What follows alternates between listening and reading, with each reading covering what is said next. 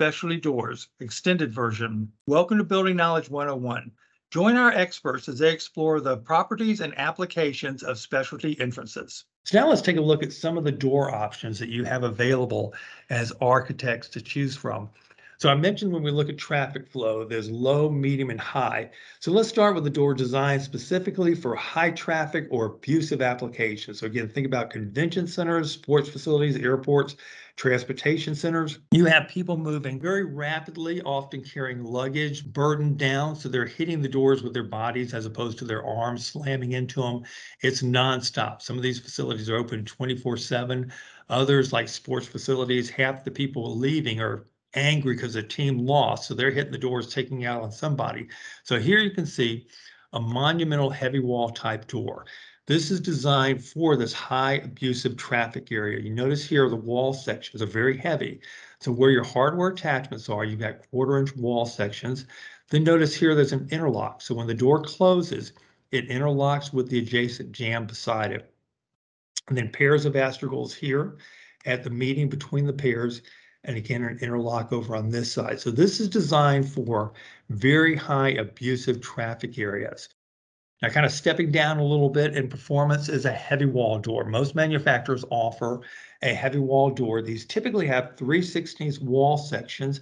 Again, thicker wall sections for hardware attachment. We found out years ago in high schools when the bell went off at 3 o'clock and the kids ran down the hallway and slammed into the doors, they were hitting so fast and hard that the closers were being pulled out of the doors. So heavy wall was a solution to that, giving you 3/16 wall section, so you have greater thread count for attaching hardware into the door, and it holds up against that abusive traffic of high schoolers and college kids slamming into doors, moving quite rapidly. So this again is designed for a heavy traffic or high traffic area. FRP doors, fiberglass reinforced polyester, these have really been taking off in the past few years. They've been on the market for a number of years, but the growth here has been very, very strong. These are seen as an excellent alternative to a hollow metal door. Hollow metal doors are quite often used on the backside of a building, maybe around the loading dock area, back entrances.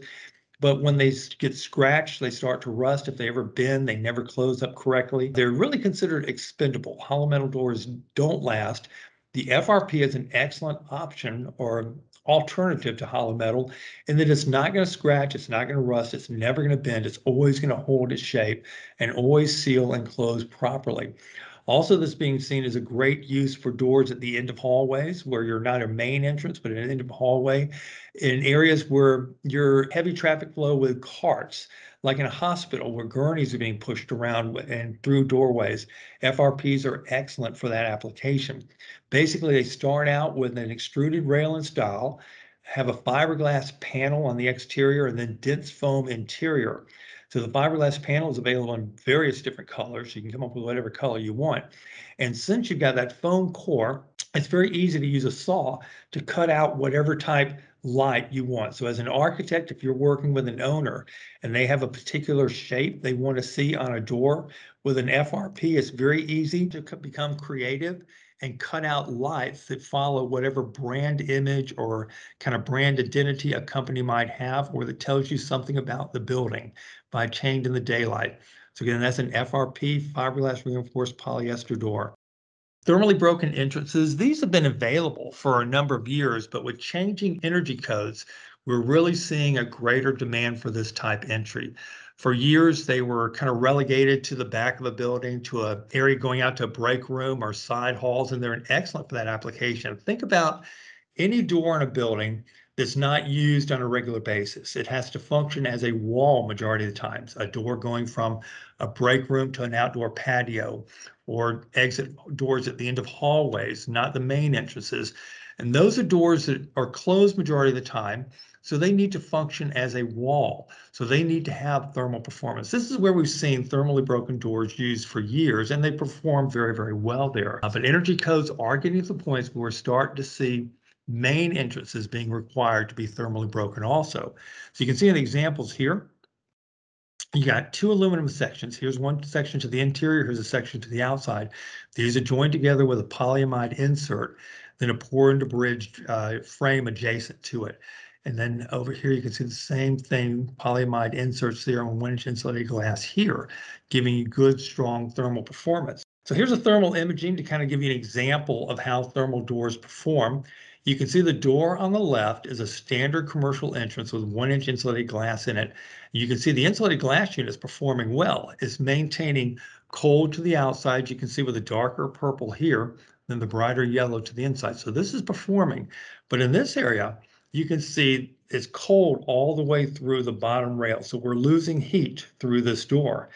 This is a thermally clad door. There's a PVC cladding here with an aluminum shield on the interior. So you've got exterior metal here, interior metal here, separated by a PVC cladding here, and then the insulated glass unit. So this is performing well. You can see you've got a darker green or a lighter green here.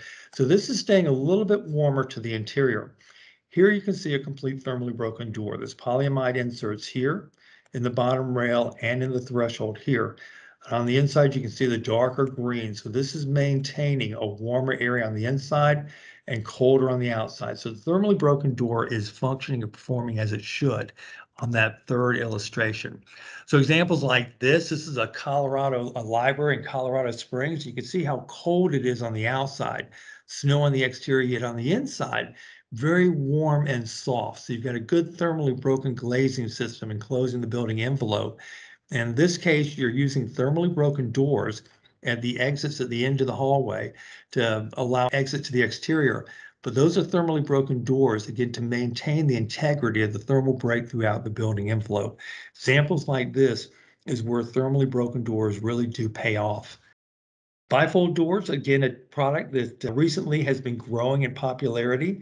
Auto showroom doors often need to have large openings where the dealership can drive cars through the elevation from the interior to the exterior. So this is where the bifold started with auto showroom dealerships. They kind of spring out from there. Restaurants are taking them on, hospitals for courtyards, meeting areas, trying to join interior and exterior meeting areas together. Here's a nice example of an auto showroom door. You can see over here on the far left, we have a man door. So this opens anytime you need to. So this allows full day access for anybody walking through here. But then when you need to, you can see there's a butt hinge here. Then these have hinges on the inside, butt hinge here. These three leads fold up to one side, opening that whole elevation when it's needed to bring cars in and out of the showroom area. Here's an example of a meeting room that's opened from the interior to the exterior, joining the spaces together, or an office area like you see on the far right, opening up the reception area with a meeting room. So bifold doors in these applications allow you to open up space or close it down into smaller meeting areas. So let me give you an example of what a bifold door looks like. Here you can see the man door swinging, allowing everyday access. And then when needed, the bifolds open up, allowing this greater, larger elevation. So now you can drive cars very easily through that and get them from the interior to the outside. Then when they're closed up, you're again providing protection from the interiors, from the exterior space on the inside. Balcony doors, I mentioned a little bit earlier, but let's take a little bit closer look at them. We've seen a great growth in high-rise multifamily projects throughout a number of cities in the United States. This has been a very strong growth area. Years ago, when it first took off, we were taking commercial doors and putting them onto condos on high-rise buildings. Commercial doors really don't have great air and water performance, and they're not thermally broken. It did not meet the need. So balcony doors, terrace doors were created to give you higher thermal performance, higher air and water performance, and much greater interior comfort in living areas than you get from just a standard commercial door. So you can see in the illustration here, this is a section cut vertically, and here it is horizontally. These are completely thermally broken all the way through the door and the frame, including the threshold. They're using polyamide inserts to join two separate extrusions together. And the goal of the polyamide insert is it's a low conductive material that you're inserting between the metal on the interior and the metal on the exterior.